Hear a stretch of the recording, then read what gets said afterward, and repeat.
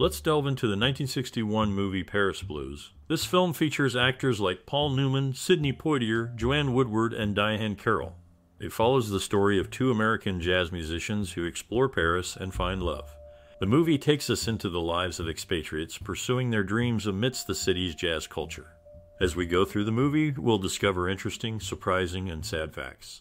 If you've seen the film, which actor did you like the most? Paul Newman's charm, Sidney Poitier's presence, or Joanne Woodward's performance? Let us know. Also, do you remember a scene that left a lasting impression on you? It could be a dialogue, a musical performance, or a romantic moment. Share your thoughts. Lastly, do you have any special memories related to this film? Maybe watching it with friends, finding it on a rainy day, or recalling a moment it reminded you of.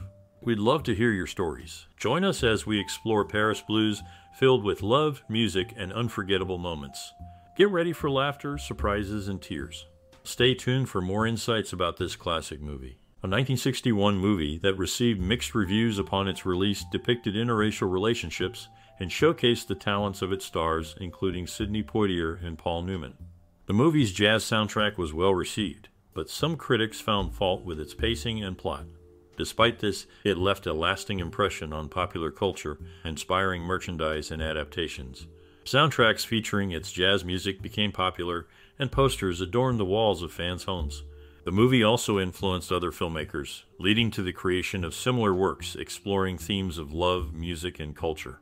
In conclusion, while it may not have been a blockbuster success, the movie's celebration of jazz music and portrayal of interracial relationships continue to be remembered fondly today. Amidst the filming of the movie, Paul Newman and his wife Joanne Woodward grew weary of French cuisine. Braving the deep winter, they ventured into backyards to grill steaks, much to the shock of their neighbors. The movie holds the MPAA Register 1992. A curious detail unfolds when Paul Newman stands before the Marie Soul Club prize sign. Beneath the accompanying painting lies the inscription Club 33. It's worth noting that Club 33 is not just a French establishment, but also the moniker of a private club nestled within Disneyland. These off-screen anecdotes provide a glimpse into the unique experiences and moments that transpired during the making of the film. In one scene, Lillian in Ram's apartment plays a melody that resembles the future theme from Close Encounters of the Third Kind, except for the final note. Paul Newman learned trombone playing from Billy Byers, while Murray McEachern provided the trombone soundtrack. Sidney Poitier's tenor saxophone playing was actually performed by Paul Gonsalves. The soundtrack was recorded in New York City in May 1961 at Reeves Sound Studios. Before the Channel Tunnel, the standard route from England to France was by ferry and train, with later options including hydrofoils and hovercraft. In 1961, Paul Newman and Joanne Woodward, a cinematic power couple, collaborated on the film set, sharing the screen in Paris Blues among other productions. This movie marked one of the 16 joint ventures in their prolific career together, with Newman's involvement extending beyond acting. Notably, Paris Blues stands out in the cinematic landscape, showcasing Duke Ellington's musical prowess. Despite receiving an Academy Award nomination for Best Music, the film is not a traditional musical. Instead, it unfolds as a romantic drama set against the backdrop of jazz.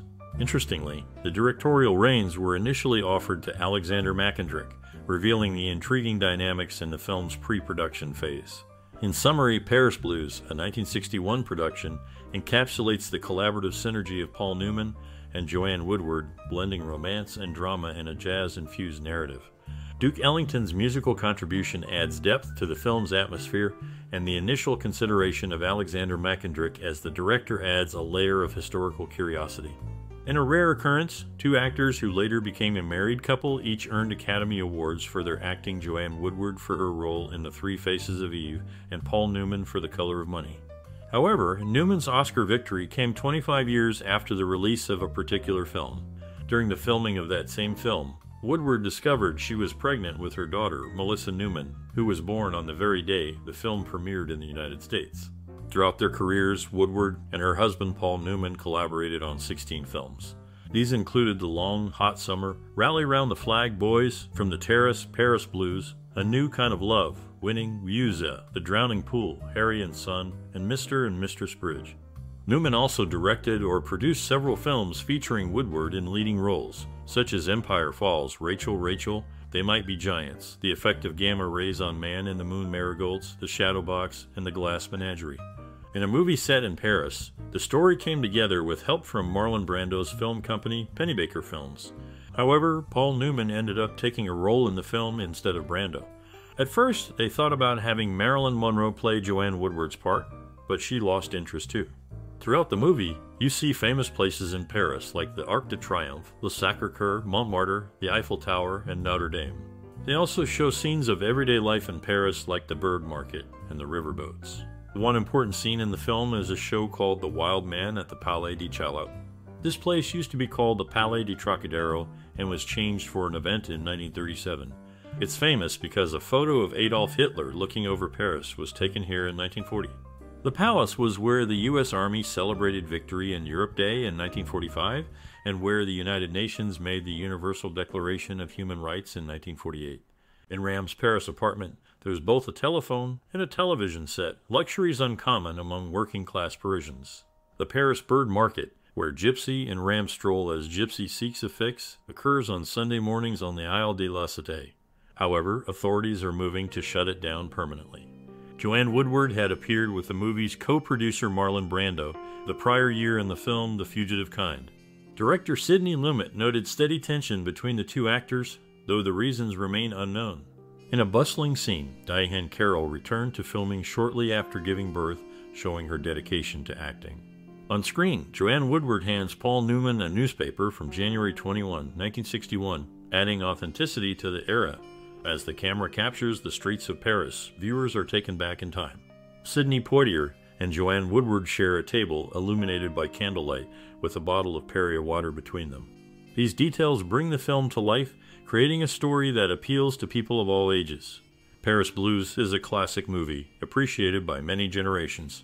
Throughout the film, the talented cast shines, making it a memorable part of cinema history. In a notable twist, a tragic event occurred during the making of a movie from 1961. The director, Martin Ritt, faced the untimely loss of his daughter, Julia, which cast a somber mood over the production. The film revolves around two American jazz musicians living in Paris. He portrays their personal and professional challenges, including their relationships and love for music in a foreign city. The movie captures the lively jazz scene of Paris in the early 1960s, featuring performances by Louis Armstrong and Duke Ellington. Their music becomes an integral part of the story, reflecting the characters' emotions. As the characters interact with two American tourists, they explore themes of love, identity, and cultural differences. Despite its acclaim, the film remains somewhat overshadowed by others of its time. Nevertheless, its portrayal of interracial relationships and the Parisian jazz scene continues to connect with audiences today. In summary, the movie offers a poignant look into the lives of its characters against the backdrop of an evolving city, showcasing timeless themes and memorable performances.